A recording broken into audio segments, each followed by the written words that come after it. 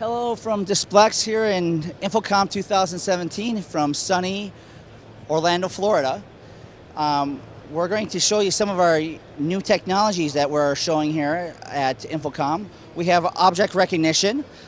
This is something where you actually will put a specialized pattern on an object, which then can create a better interactive experience for users. This is an example of what we would put on a bottle of port wine.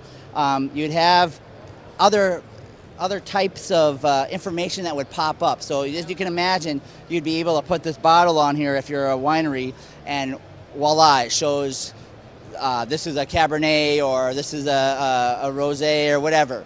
Then you can obviously think about what else can happen in the retail world of being able to take a Burberry bag, putting it on the table, and actually coming out with different colors. Having the user experience get an opportunity to actually be interactive with their choice of what they're buying.